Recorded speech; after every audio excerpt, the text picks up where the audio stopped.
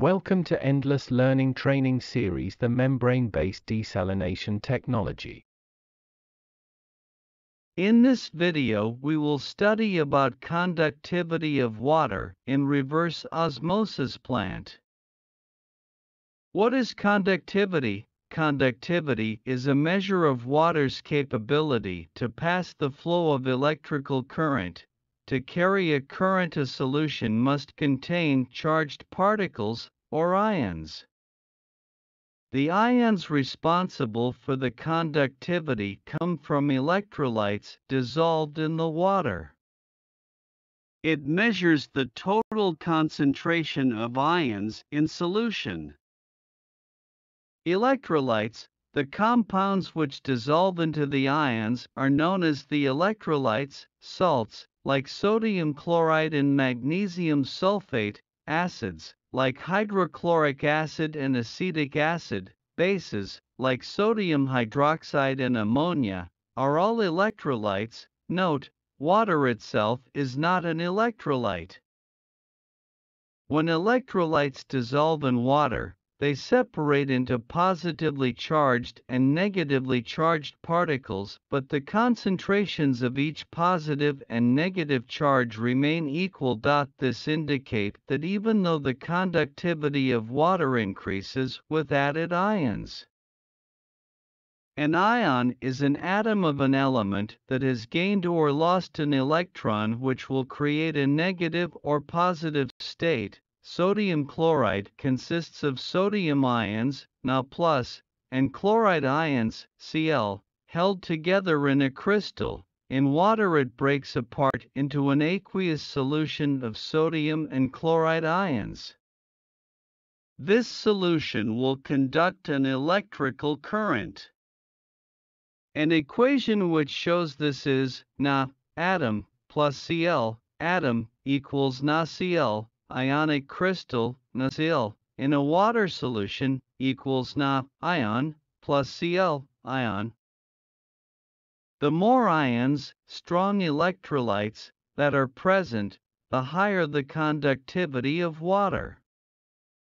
The fewer ions, weak electrolytes, that are in the water, the less conductive. Seawater has a very high conductivity due to presence of dissolved salts and inorganic materials.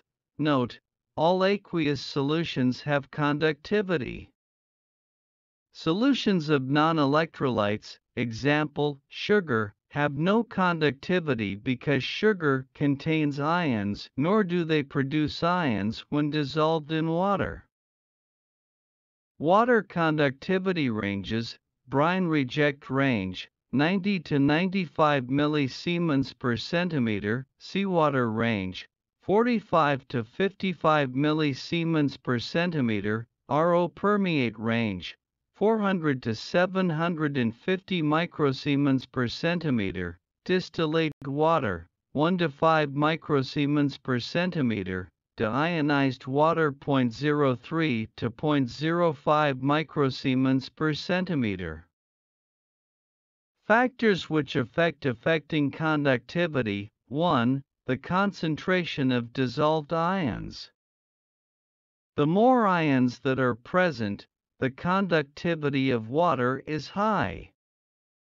2. The types of ions in solution. Different ions have different abilities to mobility of the charge.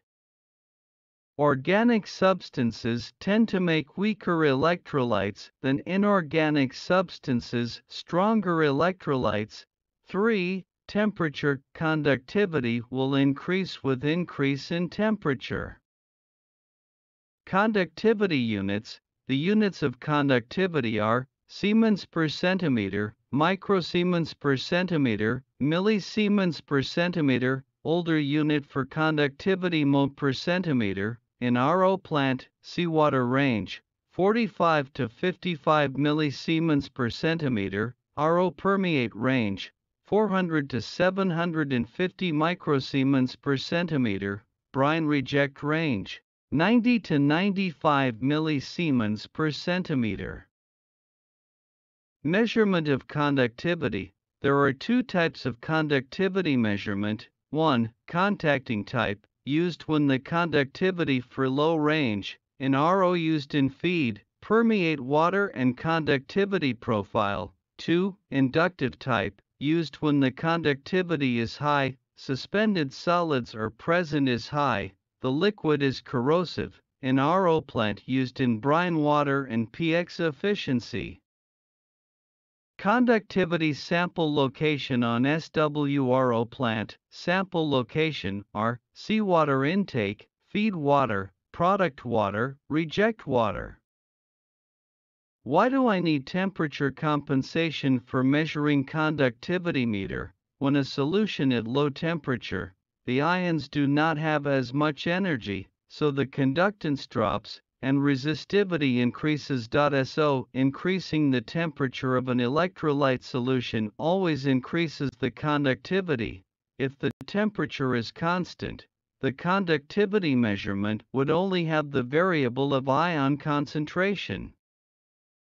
Temperature compensation done with a temperature measuring probe used along with conductivity measurement to correct the temperature changes. Thank you for watching this video.